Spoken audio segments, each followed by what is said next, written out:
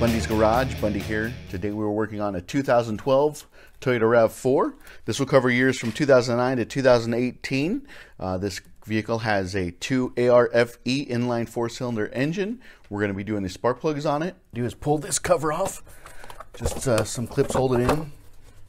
Pull that off. There are your coil packs. You have 4 of them. Underneath the coil packs are your spark plugs. So we need to get these clips off. Boom, boom, boom, boom. 4 10mm bolts hold it on. Once we get those off, we can twist the coil pack and break it free, and then we'll go down there and grab the spark plug itself. Now always go with the quality spark plug, be that Denso or NGK. Don't use like a German plug, like a Bosch plug on a Japanese car. It just doesn't make sense, and I've heard all kinds of horror stories about it when you do this. Let's pull these plugs off, and then we'll get the coil packs out and free. This job is not hard at all. Not hard at all. You have a little tab right here. Go ahead, just push that tab in at the same time you're pushing out. Just kind of wiggle it. On older models, these tabs have been known to break. That one didn't break. There we go. Boom. This one broke. This is the VVT solenoid, so I'm actually going to pull this, get this connector out of the way as well. Just give me a little bit more room. Okay, now I'll go in there. 10mm. If you have an electric ratchet, it'll be a lot quicker, but you can always use your handy dandy trusty ratchet as well. Just break them free. They're not even on there all that tight. I like to show you that you guys can just use common tools. You don't need fancy air tools or electric tools to do these jobs. I also know a lot of you guys are new to my channel, so if you can, it really helps me out if you can subscribe. I can see the analytics, and I'll get a lot of new people come and watch my videos. Not a lot of subscribers, so if you are new, it'd really help me out. So you could go ahead and hit that subscribe button. Just putting the coil packs up on the fender. Just wiggle the coil a little bit, and it'll come up and out. Okay, now I'm going to look down there, see if I see any oil. No, it's all free and clear. So if you did see oil down there, it means one of your spark plug tube seals is broken, but it's all good. Let me take you down there. Let me show you real quick. Clear. Clear. Clear. And clear. So sometimes those fill up with oil, and the cause of that is a bad spark plug tube seal. If we do the valve cover gasket, we'll be changing those out as well. They sit right there. That's it right there, there, there, and there. So let's get the spark plugs out. Got a 6-inch extension. We use a 5/8 spark plug socket. Okay. Get the 2 in. Drop it on down there. Make sure it seats correctly. Righty-tighty, lefty-loosey. Always do this when the engine is cold. Don't do this when the engine's hot. Now the 5/8 spark plug socket I'm using is a magnetic spark plug socket, so it means that it captures the spark plug as you pull it up and out. That way you don't have to come back down with like a magnetic pickup tool and grab the spark plug. I'll put links in the description below of all the tools that I use in this video, plus some I recommend if you guys do a lot of work on cars. There we go. So there it is. There's the spark plug. Iridium Densos. They don't look that bad. Smell kind of like turpentine. Old gas. Or this car sat for a while. You can see it's not black. It's color it should be. Looks like it's been a while since they've been changed. So let's pull the rest of them out. Take a look at those. Okay, here's all 4 of them, the way they came out. Going from left to right, 1, 2, 3, 4. I know that's not the firing order of the cylinders, but this is how they came out. They don't look all that bad. There is some oil on some of them, like a valve, like an oil tube seal was starting to begin to leak. But other than that, they look relatively good. You guys see that? So it's always a good idea to replace these. He just bought the vehicle and doesn't know, you know, when the last time service was done, and rather be safe than sorry. Picked up these Densos, Platinum TT. See, there's our part number on them.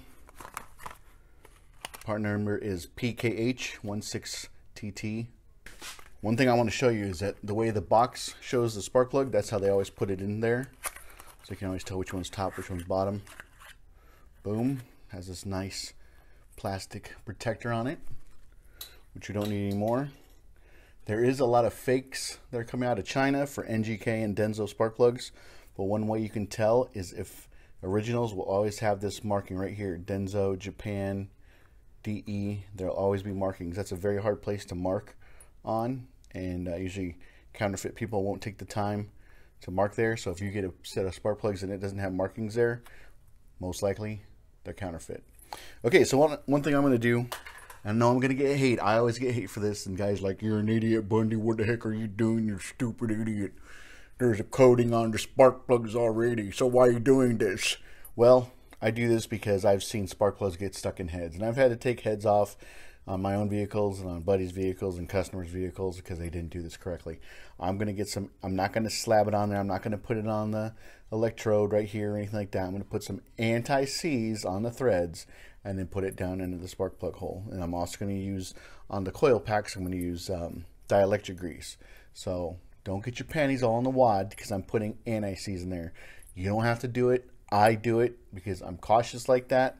That's what I do. That's what I have done since I was 9 years old. So don't hate me for putting dielectric grease on there. All right. I'm not going to check the gap. In old school times, when I first started being a mechanic, you used to have to come in here with a gapping tool. You know, you'd grab it right here, you'd bend it a little bit, bend it back, get everything perfect. These come pre-gapped, so you don't need to mess with that at all.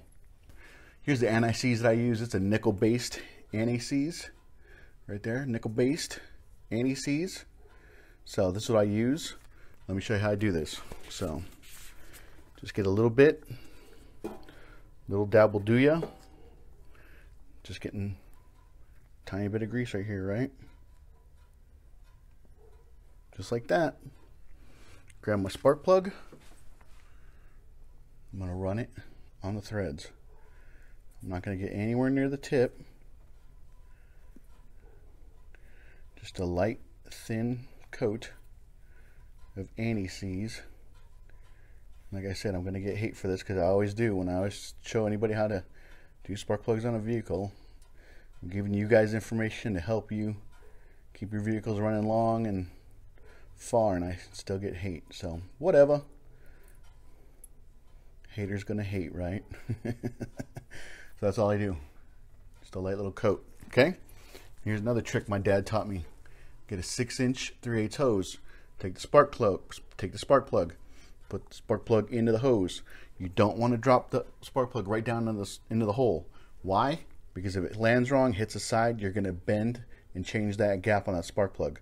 So that's why I do this, to be careful and safe. I treat every car as though it's my own. So you just guide it down. You're going to feel it when it actually connects. Okay, it bit.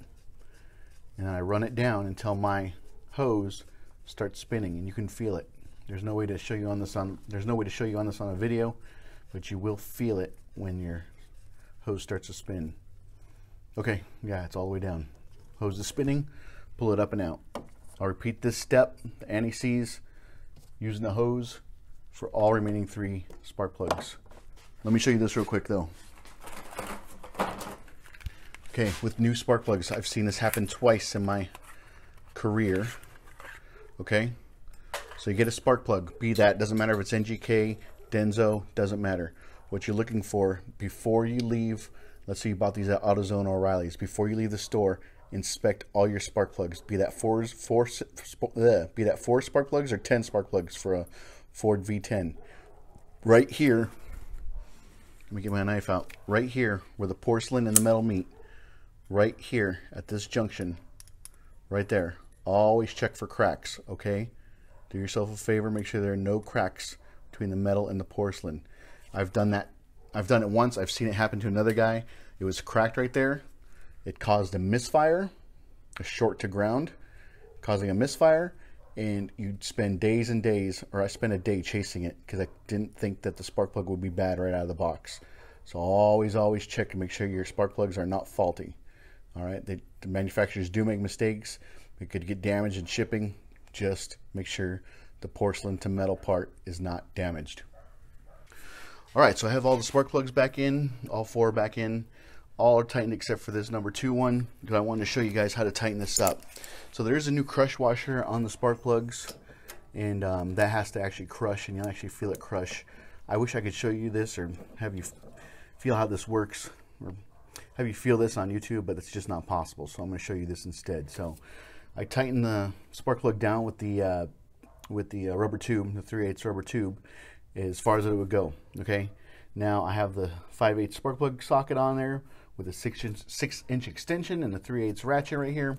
What I'm going to do is I start at the 90 degree, or actually I'm going to take this to a 90 degree angle and take this all the way down here. It's going to go once, twice, and then it's going to stop right about here. But I wanted to show you, and then you'll know it's tight. You'll actually feel the crush washer crush, and it'll stop it right about here. So let me show you what I'm talking about. So here, I'm on. Okay. There's 190. 2 90s. I'm going to come and it's going to stop right about here. You don't want to over tighten these because you can break these off down into the head of the engine. So do not over tighten this. Okay, right there. I felt it crush. It's right about there. So that's as far as you want to take it. Do not over tighten your spark plugs. Okay, now let me get the coil packs back in place. I actually set them up right here the way I just took them out. So this one goes here, this one goes here. I'm going to use my 3M silicone paste, dielectric grease. I'm going to put it into the hole of the coil pack. Just get a little dab will do ya, right? Take the coil pack, stick it down in there. Okay, this helps protect it as well as helps the voltage go to the spark plug and the coil pack. And put it back down in, and then repeat the step for all remaining 3, right? So it's not that hard. Like I said earlier, I will put links in the description below to the tools and the chemicals I use. All these awesome gloves. These are the best gloves I've found. But there you go, guys. If you have found this helpful, if it has saved you money, and being able to do the work yourself, I'd really appreciate it if you subscribe. I'll put a link to the spark plug that I use as well. Everything will be down below. So just look down there. If you guys have more questions, leave a comment if you need to.